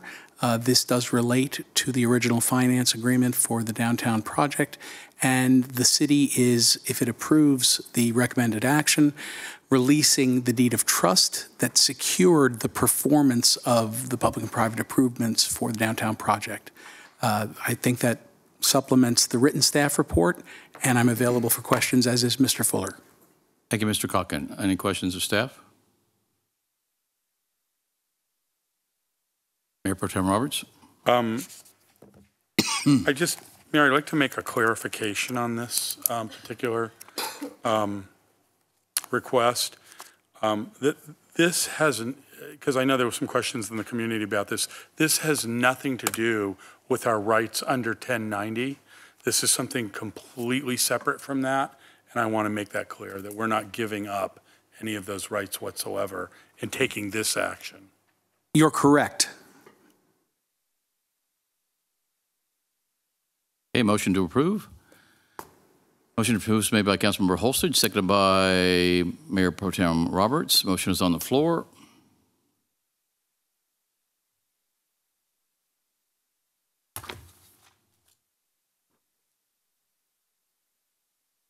Motion passes 5-0.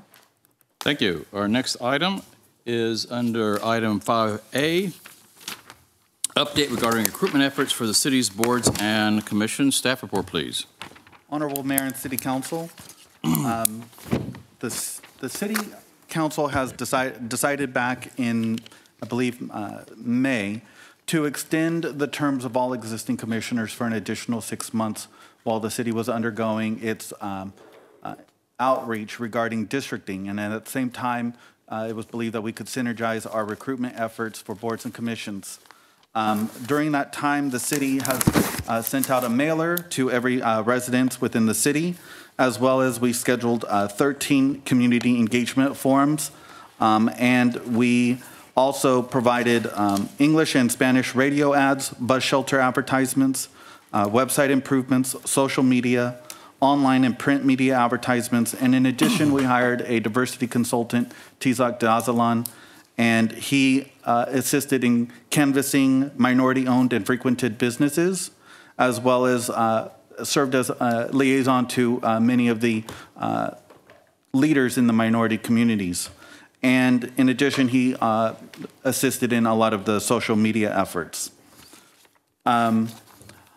It's hard to quantify whether or not this resulted in an increase in diversity because we don't measure any demographics related to the applicants at this time. That is a recommendation of the CBR working group, is to begin monitoring that, but we will need council direction on that. The method of measuring the success of the increased efforts to recruit is that in 2017, during the appointment and interviewing process, there were 47 applications on file.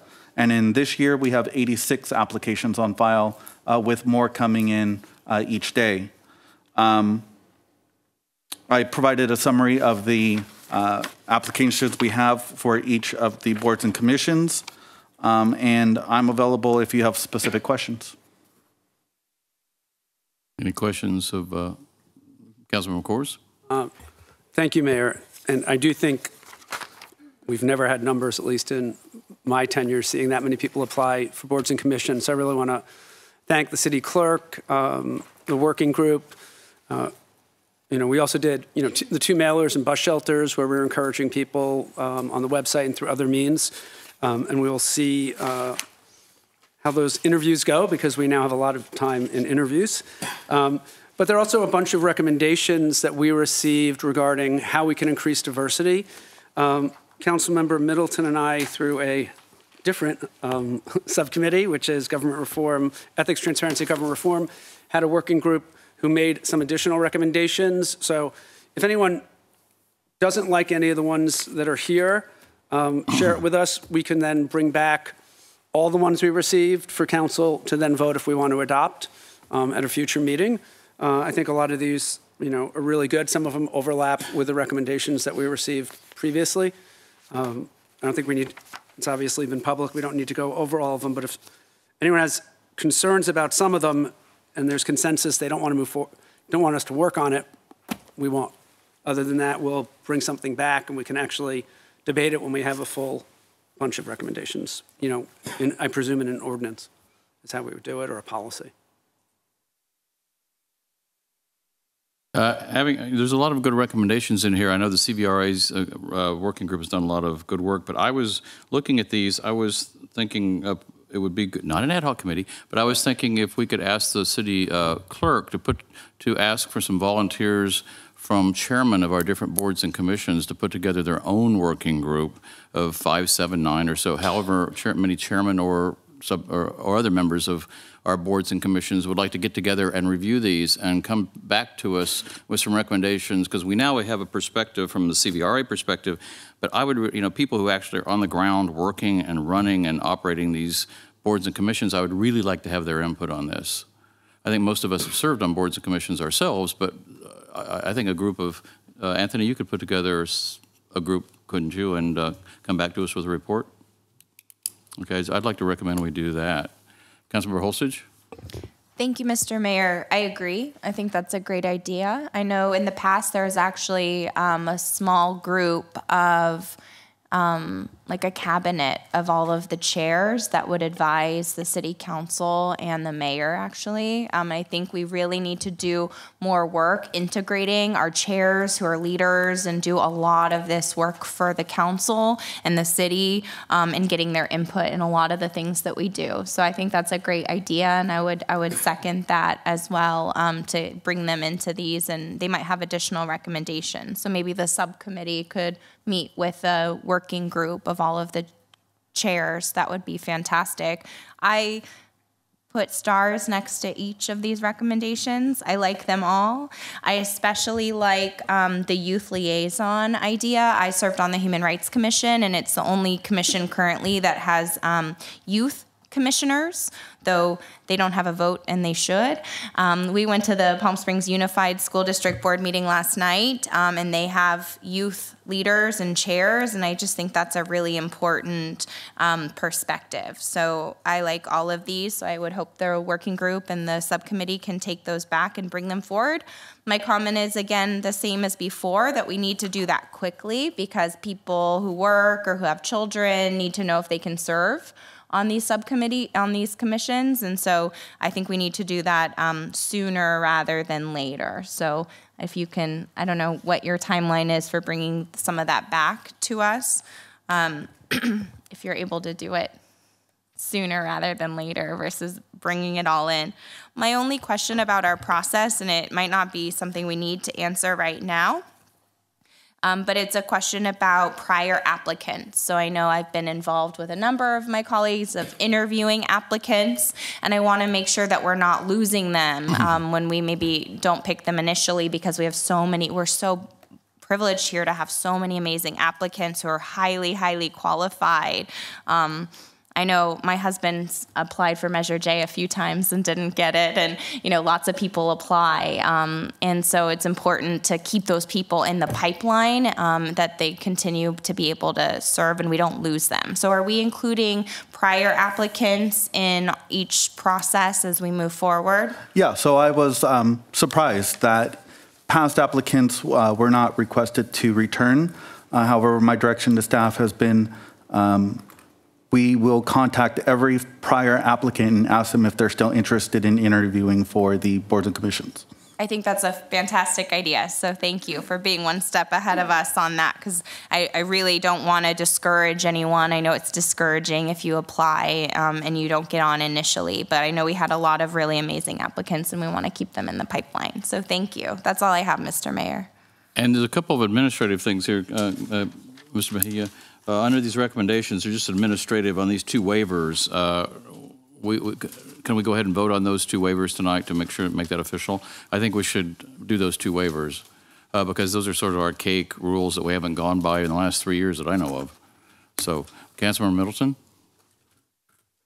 Well, fortunately, most everything I was going to say has been said, but I do like the idea of bringing together all of the chairs of the various commissions. I think we'll get an awful lot of insight from that, and I look forward to working with the mayor to move our recommendations on streamlining the number of commissions and ad hocs and committees as quickly as we possibly can. I think we'll have a little bit of time in December before we all try to get away for the holidays.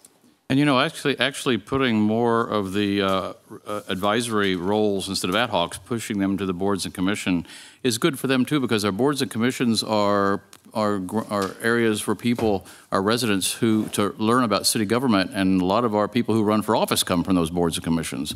So it's a good undergraduate school for them. Okay, motion to approve is made by Councilmember Holsted, seconded by Councilmember Corrs. Motion is on the floor.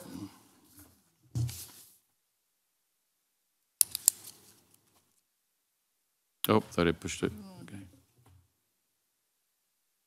Motion passes 5-0. Next item is public comment on non-agenda items. This time has been set aside for members of the public to address the City Council on items of general interest within the subject matter of jurisdiction of the city. Although the City Council values your comments pursuant to the Brown Act, it generally cannot take any action on items not listed on the posted agenda. 2 minutes will be assigned to each speaker. Do we have anyone who wishes to speak in this portion? Mr. Mejia? None? Are you not seeing it? Do you see names? Anyone else who wishes to speak, please see the city clerk and fill in a card and put your name and subject on there. Do you not see names? Pardon? Are you not seeing the names? Now I am. Okay. No, they just popped up. Just one. Wait. I got two names on here. They just came up. I'm sorry. The first speaker is Daryl Terrell and then Rick Pantelli. Anyone else who wishes to speak, please put a card in at this time. Sorry, we still are suffering sometimes from our system. I'm adding Mr. you guys. Terrell, come on up.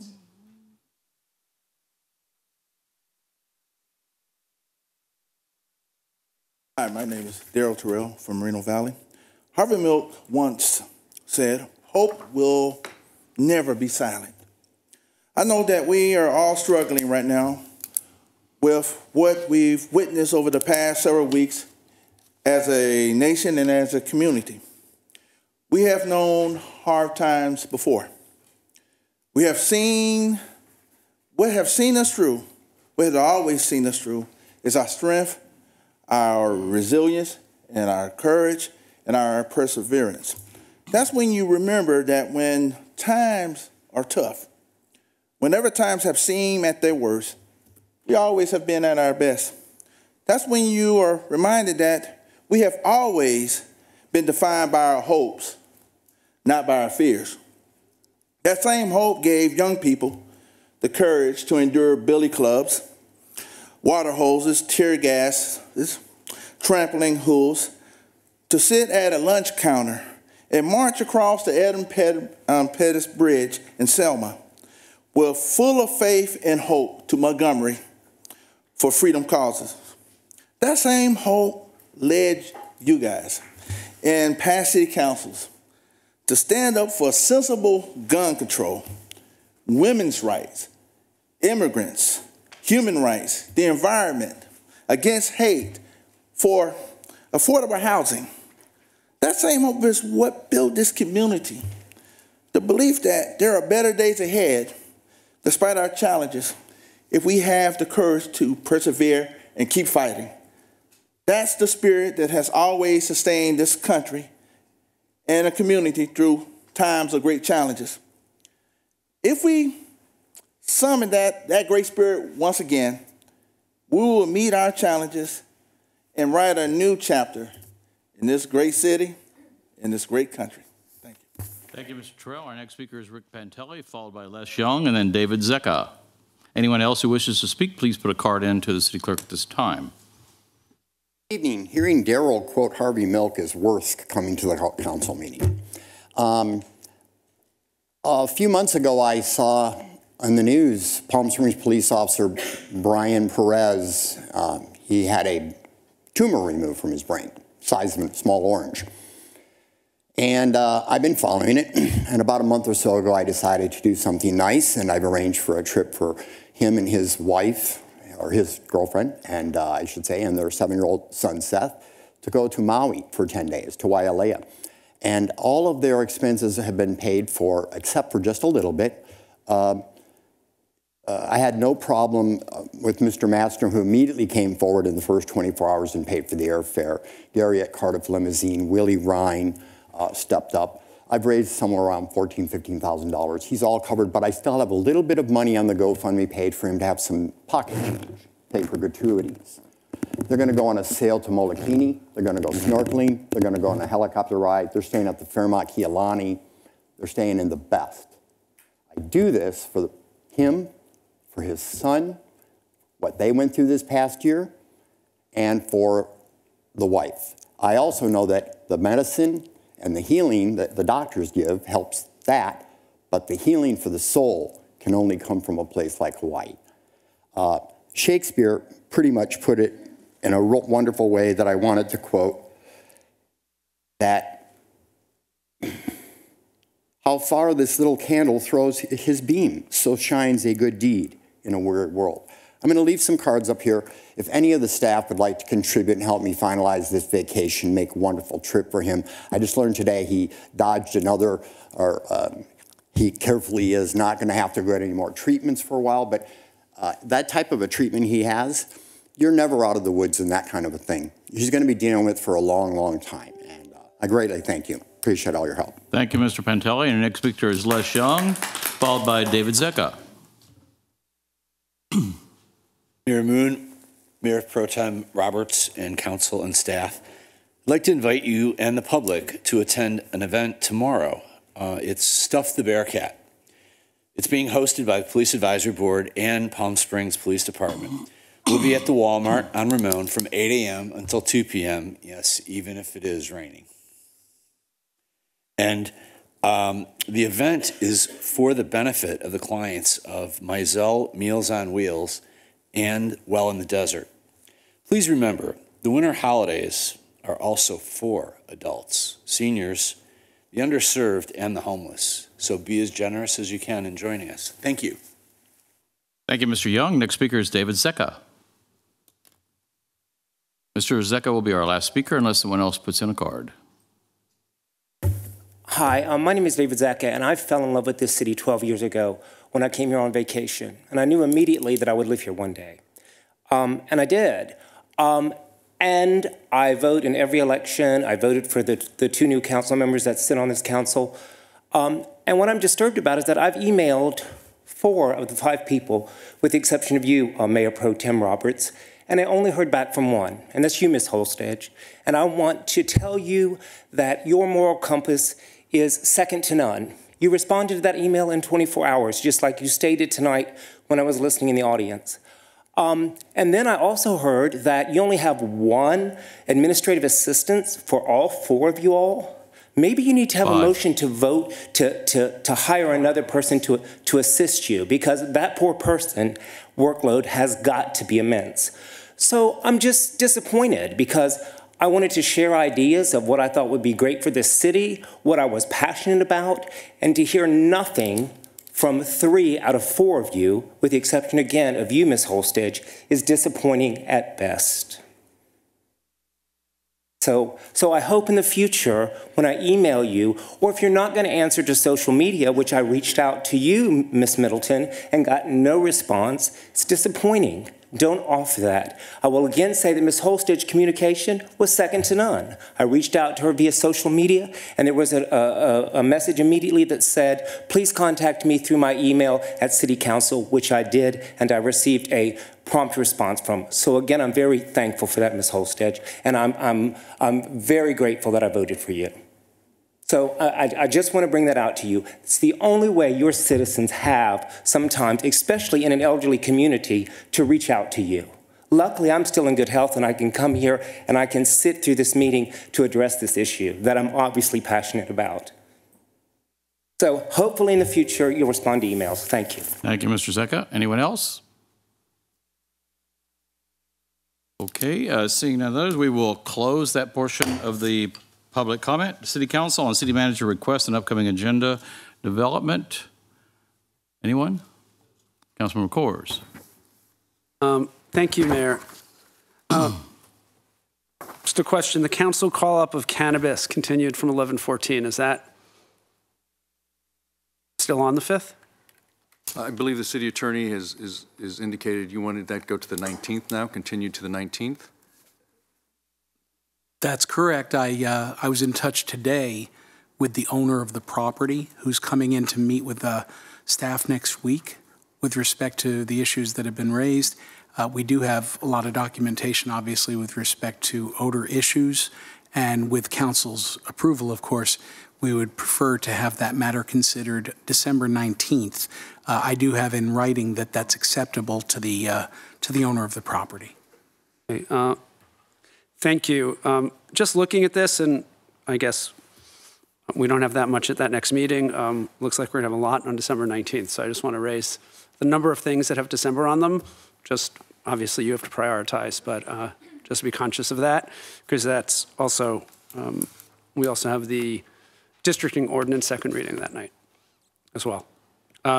Second thing is, I appreciate, and I think we can wait a little while on our subcommittees and ad hocs, and I see we have election mayor pro tem, but we probably should also at least do our assignments to the outside agencies so we can start planning, because if we're going to change anything, and obviously we're changing one, because Councilmember Middleton doesn't want to stay on that, we can start blocking our calendars for January meetings. So it looks like we're going to have more time then than the 19th. So it might be good to at least do the outside appointments and those things next week if we can. You know, the CVAG ones, those kind of things. Unless anyone disagrees. That's it. Also just, and I think this can all be January, I think we should probably, and maybe do it as a discussion item. There are a number of, I think, different subcommittees who are bringing up different economic incentive ideas. You know, Mayor Pro Tem Roberts raised it with affordable housing. There have been issues with cannabis. Councilmember Holstage and I are working on one regarding hotel renovations and food deserts. So I think it might be good to have a discussion of them with the whole council and sort of get the appetite. We may have an ordinance on the hotels. And we're hoping to have more on food deserts by then, but I think it might be worth a discussion item sometimes in January. So just the city manager can look into that, and however you think the best way to handle it is, would be appreciated.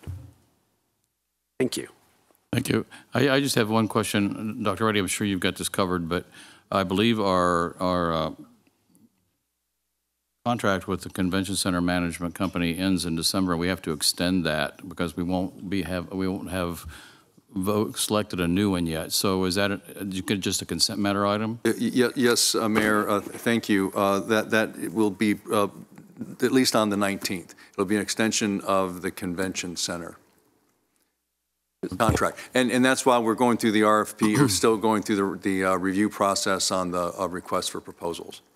Okay. And the mayor and I are on that ad hoc. And do you think we'll be potentially ready to do that on the 19th? Or Well, do you think it'll needs to just be an January? extension on the 19th. Okay. I anticipate it's a January timeframe before a recommendation comes back to the council. Okay. Yeah, I just want to make sure we had a continuity and we extend it, because we can do a month-to-month extension, but we just have to vote on to approve it, right?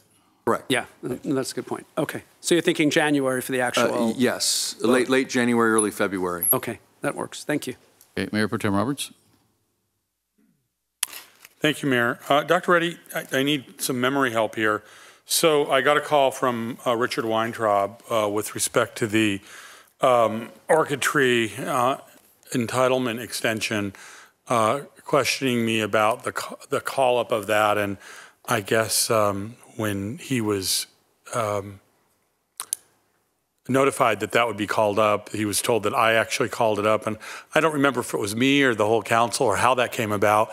But I did have a long conversation with him sort of to get an update on where he is. And we're sort of in the same place we always were. You know, he is looking for solutions to additional parking and so forth. But we really haven't gone forward. And I guess I just needed the council's help of why we were pulling that back up specifically. I know we wanted to see where he is with it, but we're kind of nowhere with it. I mean, it's sort of, we're at an impasse waiting for him to come up with some solutions to his own issues, and we're giving, and the Planning Commission saw fit to give him that extension, but I was wondering again why we had. Well, it's sort of a placeholder for the moment. So in my conversations with him, obviously he wanted to keep that entitlement alive, so he went through the planning process to extend it. Obviously, it's pull up, he understands that. He may, before the meeting, actually ask the item to be removed, because if in fact he's not going to be able to go forward with no auberge, there'd be no reason to have that. He would just pull it and then resubmit for whatever new project he's going to do. So I would anticipate hearing a final decision from him this week. So it's on placeholder, it's been noticed, we can go forward if he chooses. If not, we'll just pull it from the agenda. Okay, thank you. That's helpful. I asked him the same question about auberge, and he wasn't really sure. But I reminded him that his extension was based on that being an auberge hotel, and he understood that. So he seemed more positive than negative on that, so maybe he'll have good news for us. Thank you. Councilmember Holstage. Thank you, Mr. Mayor. I just wanted to amend and add to my comment and my request earlier. You know, I talked about adding staff for the council to be able to adequately respond to the public. I do think it's our job. You can tell it's really, really difficult. We have 47,000 constituents, and we just have an inefficient system, because what happens is people email all of us, and because of the Brown Act, we're not able to reply all or even know that our colleagues responded, and we have different subcommittees and different experts on different things. So I'm wondering if with staff recommendation about staffing, I talked about that, but also I know there's a lot of technology programs that actually put all the input that we get, because we get a lot of input on social media. I mean, I've seen requests on LinkedIn that I didn't even know about that related to, that I just don't check. So I'm wondering if, in addition to looking at staffing, we can just look at using programs that put that all together. So all the input comes through that program. I've researched a number of them. And then it allows us efficiently to respond to constituents so that you don't have each council member responding when we're able to, because out of 47,000 people who email us, you know, a lot can say that it's haphazard, it's difficult for all of us to respond, and I don't know if that's the most efficient use if you want your council members spending 20 hours of our week replying to all emails all together, right? Just sending you the same response 5 times. So if we could talk about that and just maybe research some of those technology solutions that other cities have used, because I think there's a lot more efficiencies, and then we can, again, you know, get really good service, which, you know, we have a duty to serve the public, so we're bound by that. So if we could just use some technology, I bet it would be pretty cheap to efficiently respond to all of those, you know, questions that we get electronically, especially. So thank you. I'd like to add to what Councilmember Holstage said, and the reality of it is that we get a lot of emails, and also in this day and age, a lot of the emails we get are spam. And so we have to filter through all the spam, and I'm sure everyone's in the same boat I am. A lot of times you're looking at emails before you go to bed on your iPhone, or when you first get up in the morning and you go, oh, this is going to take some while for me to research. So what you do is you mark it as unread, or you flag it so you can, once you get to the office or you have some time, you can research it and look it up. Sometimes I know I will flag something, or I'll forget to flag it, or I won't mark it as unread and I forget about it. So, you know, we are human. So I would suggest if someone emails us for something and they don't get an answer back, you know, within a day or two, email us again, because we might have missed it the first time, or it might have dropped through the crack, or got lost in the spam. I know sometimes I'm going click, click, click, click, getting rid of all the advertisements for people wanting us to buy everything you can imagine, and you can accidentally delete somebody. So give us a break. If we don't answer you like within, you know, 24 hours, email us again, say, hey, I didn't get an answer, and give us a second chance. Councilmember Middleton? Okay, I'm just going to pick up on that theme and keep it very short. I know all of us invest in an incredible amount of time trying to stay on top of all of the correspondence that we get. If there's some technological solutions that will help, that'll be great. Christie will get it in, or excuse me, Councilmember Holstage will pick up that new technology in the first 5 minutes, and then a few months later, maybe I'll learn it. But I really do encourage people, reach out to us through telephones and through emails. Social media is varied. It is very extensive, and no one can keep up with all of the different vehicles that are out there for social media. And frequently what's out there on social media is people want to make commentary, and to get in the middle of some of that commentary is to put ourselves at risk for violations of the Brown Act. And when we get an email, when we get a phone call, we do our absolute level best to get on top of it and respond to it. And I'd also, at least I'd like to also add to that if people contact us through social media, it's not very efficient, because when they email us officially on our email, we can forward, a lot of times, I'm sure you guys do what I do, you'll answer the person and say, I'm referring your question to Dr. Reddy or to Marcus Fuller or to our city attorney. We can't really task other staff other than them. But if it comes in on social media, we can't do that. We can't forward it to staff and ask for a response. So please, if someone has something important, make sure it comes through our official email accounts. That way there's a record of it, and we can administratively handle it. Councilmember Holstage? Can I just comment really quickly? And it's not anything that we would consider, but just since we're educating the public about contacting us, I actually have a bot. I have a form reply to everyone who comments, who messages my page on social media. Because of the Brown Act, all of the work and business that we have to do for the city is public business, and it has to be available to the public. And so that's why you have to email us. And my reply says, please email me, because when I'm not on council and someone does a Public Records Act request for all of my comments on robo-lights, if it's on my personal Facebook, it actually could violate some of the ethical rules we have, because it's not available to the public.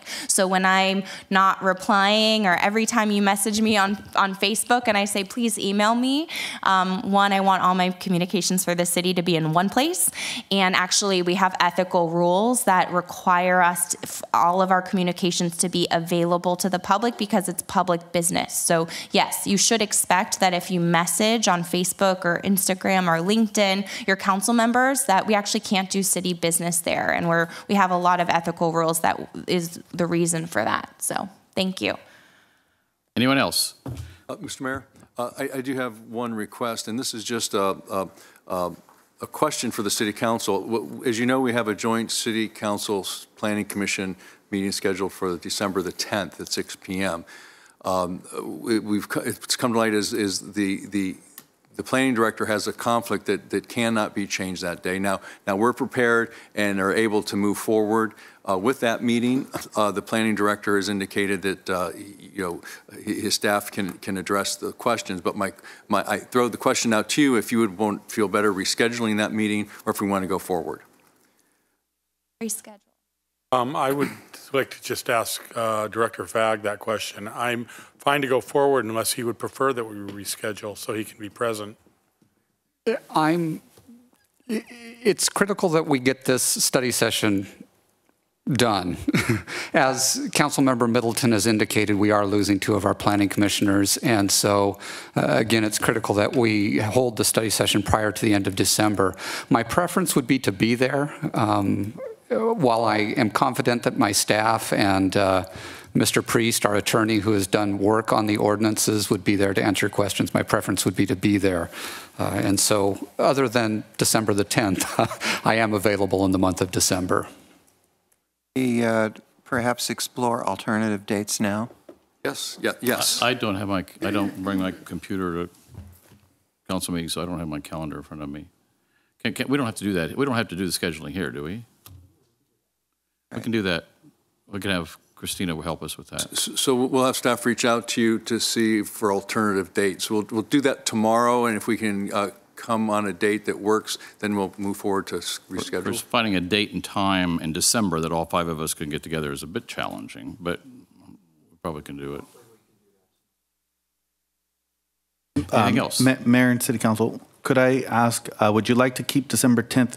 I know we're doing that for the CVRA districting process, but do you want to keep the date so we can move the excess interviews for the Measure J and Historic Site Preservation Board and conduct it on that day? If we don't reschedule. I mean, if it would be that night, yes, I can't do it during the day that day. If we change the If it's possible to move it, it would help me with a League of Cities meeting, but if that's just not possible, that's not possible. Any other business? Okay, we've got to have a request to reconvene to closed session just for routine administrative work that we didn't get finished before the meeting. If everyone's in concurrence, shall we adjourn to closed session? And Mayor, would also then, just so we could note that what we would then be doing is, we're going to adjourn to closed session now, but we also would like to then adjourn that meeting to a closed session tomorrow, and I think it was at 5 o'clock, just as a placeholder, because we may need some follow-up. So we'd like to adjourn to a 5 o'clock closed session tomorrow evening in advance. Because this doesn't say what time. It just says closed session and say what time.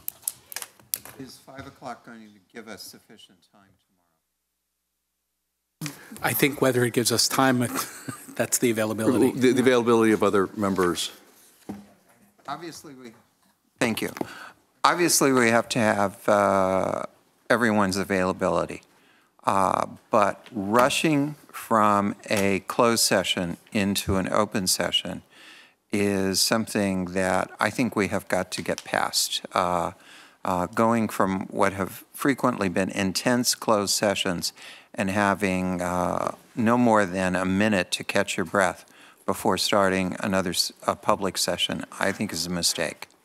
So I'd rather start much earlier and make sure that we can fully and completely and adequately convene in closed session and have the time to come back into to public session sufficiently ready to conduct the public's business.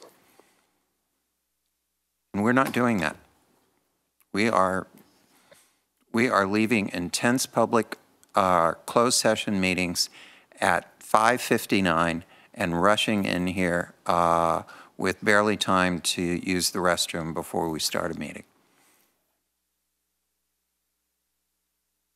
I just have a procedural question for the public. So when are we going to report out about this closed session? And if we adjourn into a new closed session tomorrow, when are we going to report out? Are we going to come back tonight and report out of this closed session? Yes, and I also must say, and so I do realize now there is a closed session scheduled for tomorrow's meeting at 4:30. So Mayor, we do not have to adjourn then. Because my agenda says to preceded by closed session, small conference room. It doesn't say what time. Yes. Yeah, the closed session tomorrow is agendized for 4:30. Not on here. Okay. So I think we're set there, but we will be reporting out this evening. So we got that today, and I responded. The Councilmember Holstage and I have a 4:30 meeting that we can't change, but we can move. I've checked. We can be the first thing on the agenda, and we can make it by 5.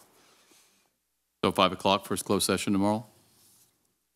Yes, and actually, let's do it as an adjournment since the noticed closed session is for 4:30. You're free to adjourn exactly as the city manager said, and we're noticing right now that we're just not going to begin at 4:30. Okay. Thanks. The closed session is still noticed. It's just we're changing the time. Yes. Later, not earlier. Yes, again. Hey, Anthony, you got all that? Yeah. Okay, so before I do this, I want to make sure I know what I'm doing. So we're going to adjourn to a special meeting on Thursday, November 29th at 6 o'clock in City Council, in Council Chamber at City Hall, preceded by a closed session, small conference room at 5 o'clock. Right? Yes. So we are adjourning to closed session. Yes, and we will report out if there's reportable action. If not, we'll report tomorrow. Thank you.